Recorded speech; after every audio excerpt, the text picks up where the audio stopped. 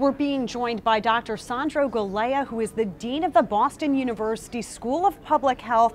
Can you tell me a little bit about why science-based public health practice is so important?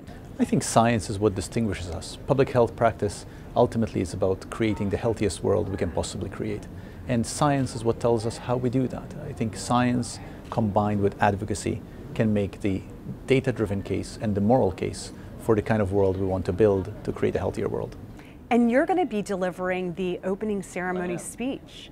What do you hope people are going to take away from that speech? I'm hoping that people take away from that a couple of things. Number one is the world is a better place than it was throughout its history. Number two, that we can do so much better. Number three is how do we do better? I think we do better in three ways. I think first, we need to make the case for health, and we need to make the case through making the science and through the moral argument for health. Number two, we need to demand health. We need to vote for health.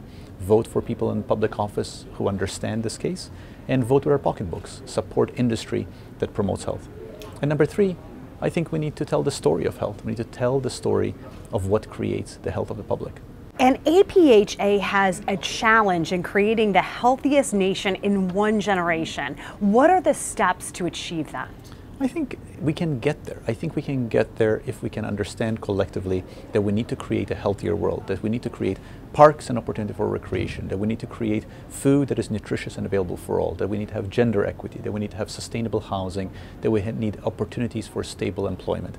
Those are the pillars that we need to create. And if we did that, we can be the healthiest country in the world in one generation. And what role does science-based public health play in prevention of violence, and how do we get there? I think violence is one of those problems that is really a sort of a devil's problem. We've had it for a long time, and if you look at, for example, rates of homicide in this country, they haven't budged for almost a century.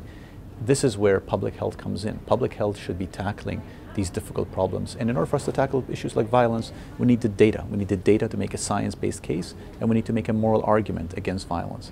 Together, if we put those two together, we can actually make a dent in issues that have troubled us for a long time, like violence. Dr. Galea, thank you so much for joining us with this very valuable information. Thank you for having me.